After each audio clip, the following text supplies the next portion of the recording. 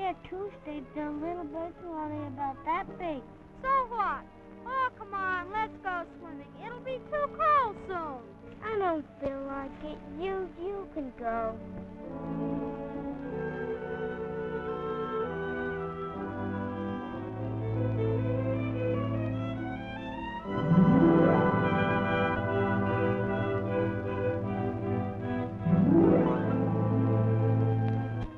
What's the matter, Richie? Got a stomachache? No, it's my birds. They're gone, even the little ones. Of course they have, but they'll be back in the spring.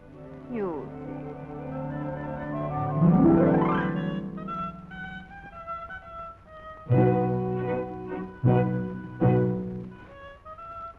¿Qué te pasa, Che? ¿Qué te pasa, Che? Se han vuelto locos. ¡No! ¡Quiero que se vayan las golondrinas! Pues Che quería todo lo contrario. No dejabas arrimarse a nadie. Es que va a venir el pajarero. Y si se agarra, la llevará por corrientes para venderla. Yo no quiero que nadie hable mis pájaros. ¿Tus pájaros? Estás loco vos.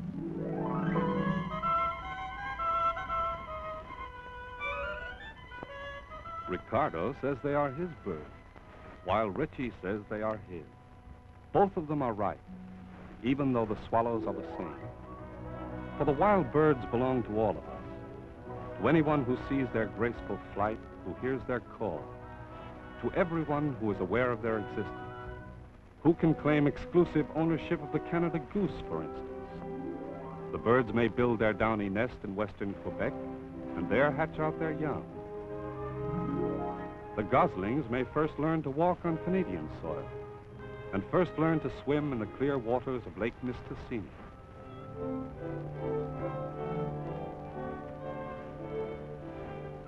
But one autumn day, led by the parent birds, they take to the air. They leave the lake that has been their home. The long journey lies ahead. The bleak Laurentian shield slips back beneath the even rhythm of their flight. They pass over the forest lands of the North Country.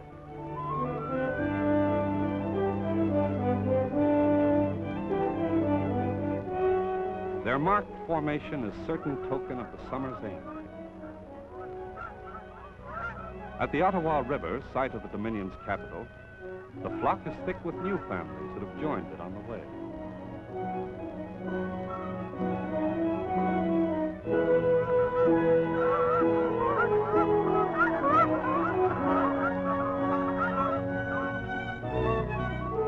Southwestward they have come across Quebec, and joined by others from the western shores of Hudson's Bay, they reach the end of the Ontario Peninsula before turning toward the east. Over the fertile farms and rich orchards of Ontario they fly. Over the network of towns and villages.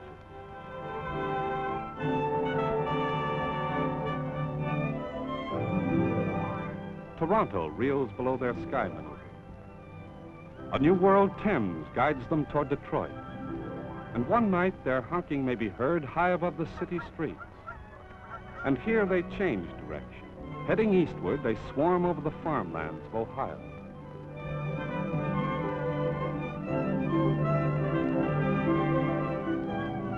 And over the industrial centers of Pennsylvania.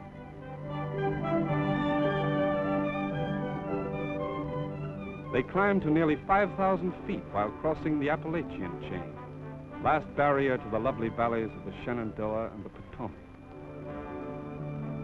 They cut across West Virginia and a corner of Virginia, and then they skirt another capital. At Washington, the 1,000-mile journey is nearly at an end. For the Canada geese will spend the next 6 months on the marshes of Chesapeake Bay, or in sheltered inlets along the Atlantic coast from Cape Delaware to South Carolina. Full-fledged residents now of a new country, by virtue of the laws of nature and their power of flight. 1,000 miles are nothing. Borders do not exist. For the birds have in their wings a passport to the world. Most perfect of all flying machines, they can walk on the water. Or soar at 50 miles an hour. A fishhawk seems to hang in midair. Or it can plunge at 100 miles an hour to catch its furtive prey, while the falcon swoops to safety in a fraction of a second. A transport plane would fly for 2 hours on a single pint of gasoline if it could match the fuel economy of its feathered competitor. Most remarkable is the ruby-throated hummingbird, making 75 wing strokes every second. Wing strokes that are only visible with the help of super-speed photography. The hummer weighs less than 1/8 of an ounce and measures 3.5 inches from stem to stern. It builds its nest throughout the eastern half of North America.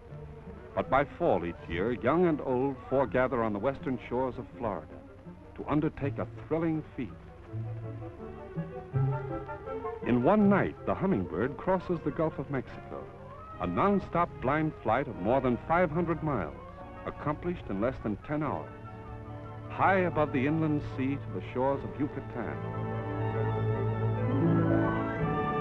He flies over the site of ancient Mayan glory toward the highlands of Central America, where he will spend the winter months flitting about under the semi-tropical sun in search of insects and honey. And here, high overhead, Ritchie's swallow may be one of a passing flock.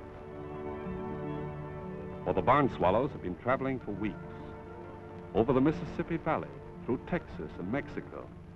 From their nests in the great expanse of territory between Alaska and Indiana, they are flying to a warmer winter in the southern continent. They pass over pre-Columbian temples in their southward flight.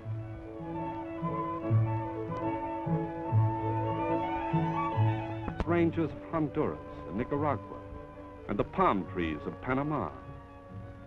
They will fly over Colombia and Venezuela, high above the Orinoco, high above the dense jungle. They may rest a night along the mighty Amazon, neighbors of a flock of sandpipers that summered in Greenland, just one of the 200 different species that migrate between North and South America. Some of our barn swallows may even cross over the lofty Andes.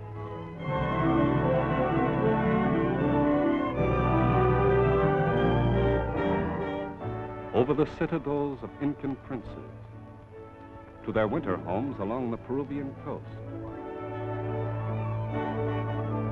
But most of the swallows have come through the Mato Grosso in Bolivia down to the Paraguay River. Some will spend the winter in the tall grasses of the Chaco, finding food and rest 7,000 miles from the nest where they were hatched.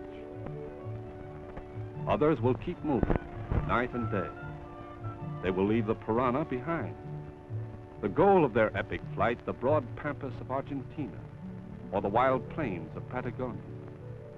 Ritchie's birds have become Ricardo's, the birds of a hemisphere.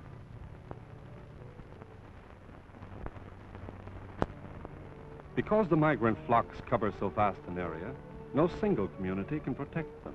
No simple measures can guarantee their safety. In one area, there is a need for sanctuaries. In another, controls against excessive shooting. Headquarters of international cooperation is the United States Fish and Wildlife Service. Each year, the service distributes thousands of numbered aluminum bands. Some go to its own field staff. The banding is quick and painless, and the bird returns to its travels someday, perhaps, to add a new fact to our knowledge of migration. In other localities, responsible bird students are licensed to trap the wild birds by various approved methods. Often, when there are many birds to band, the work is done in large parties. Banding requires a firm but gentle hand, for the proud wearer is fragile and must be uninjured when he is released. Handling the nestling is even more of a problem, since its tiny body can easily be hurt. Banding officials work in the remotest sectors, from the Yukon to Mexico, from one ocean to the other, every season, every year.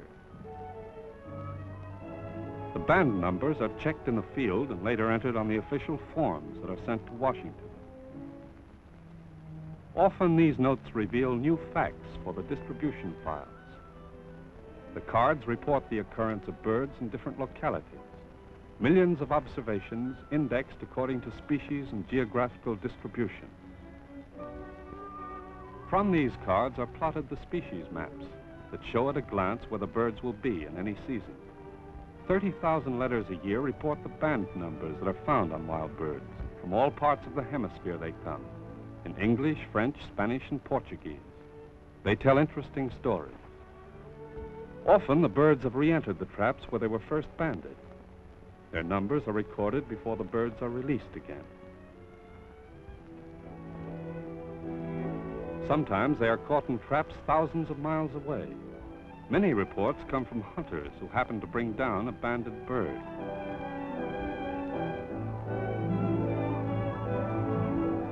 Occasionally, the band itself is sent to Washington, but only the number is necessary for filling out the banding report card. A mechanical system makes it possible to sort the cards and coordinate their information. From these records, it has become apparent that the birds follow 4 broad paths year after year. The Atlantic flyway contains the migration routes of the bobolink, the Connecticut warbler, and a host of others. The Mississippi flyway is used by ducks, geese, barn swallows, and thrushes. Pintails and redheads use the Central flyway. The Pacific flyway includes the routes of many game birds that summer in the west. But not all the birds follow these paths. Some, like the blackbird and the grackle, will only cross a few states. Migration may be a matter of only 1,000 feet, for the Canada jay merely moves down to a nearby valley in the fall. Shorebirds, like the sanderlings, follow the undulating outlines of our coast. Birds that travel over the ocean are called pelagic migrants. Typical are the gannets, who never come ashore except for a yearly visit to the remote rocky ledge, where they lay their eggs and raise their young.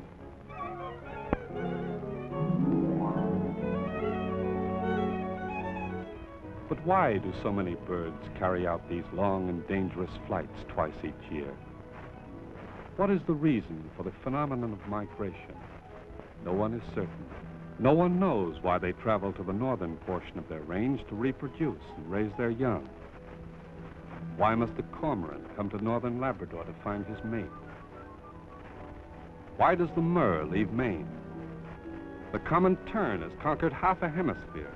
Why does it forsake Brazil when nesting time is near? Even the staid long-eared owl is a confirmed traveler. The flicker wants a northern tree for his nest. The killdeer will fly from Chile to British Columbia to find his summer home. While the black-necked stilt will go from Colorado to Costa Rica for the winter months. The loon, that lived in North America long before the Ice Age, still shuttles up and down the continent, like the handsome avocet. Long-distance travelers all. But why? The golden plover lays her eggs in the northernmost reaches of Canada. Each year, she defies our knowledge of physics and physiology by flying from Newfoundland to Brazil, over the Atlantic Ocean in 48 hours. Even if we knew how she guides herself across the 2,400 miles of open sea, we would not know why she does it. It's not fear of cold, because the Arctic tern makes one of the longest migrations, nor lack of food, since the tree swallow was on the wing when his food supply is at its height. One theory explains migration in terms of daylight hours. To eat like a bird is not what many people think. A flicker requires 3,000 ants a day as normal diet. Think of the time that must be spent earning a living for a family with such appetites. And the food must be caught as well as collected. Only in northern latitudes is a summer day long enough to permit some birds to carry out the formidable duties of parenthood. We also know that light stimulates the bird's rate of reproduction.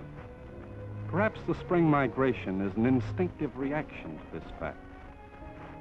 One day we may find the answer in a laboratory, the cause some ductless gland. Meanwhile, the work goes on. For the mystery that provides us with a thrilling story is a constant challenge to the perseverance of the research scientist.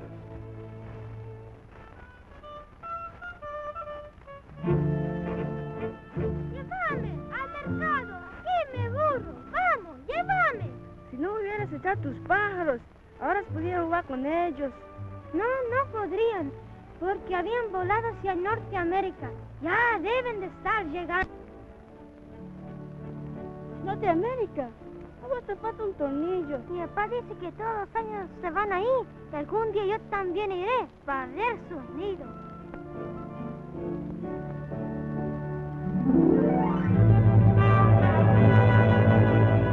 Yes, halfway to the States and Canada, if the month is March. Millions of birds are on the wing. The time for the great migration has come. The urge to build a nest, to reproduce, is answered by a quickened pulse, a marshalling of energy, and sudden flight.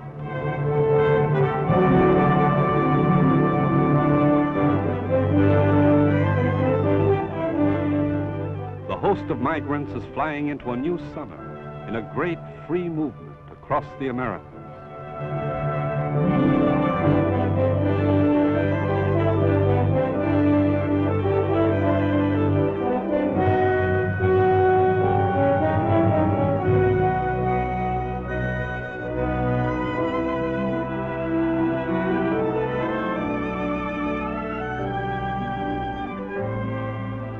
They mock the man-made lines by which nations separate themselves. For the birds are free. They are at home in the hemisphere. To them belongs all the land over which their wings carry them, and they belong to all the peoples who live in those lands. To some of us who chance to see them on their way, the birds are a symbol of travel, of free movement beyond the distant horizon.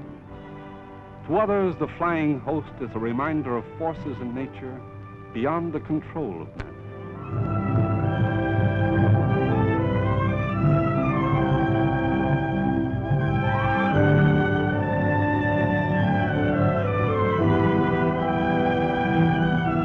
Binds the many nations of the hemisphere into a single natural unit.